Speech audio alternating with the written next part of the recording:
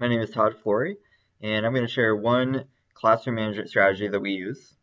Sometimes we have class meetings, and in those class meetings, we have a talking piece.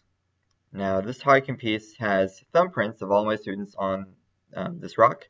It could be a rock, it could be any other object.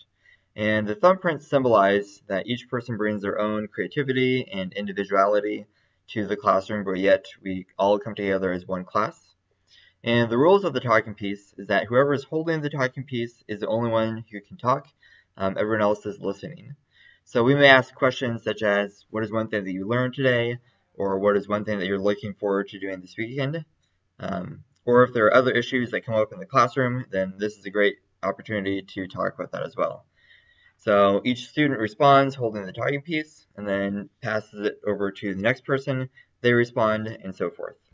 So this is a great opportunity for all students to feel heard and validated and to have an equal opportunity to share.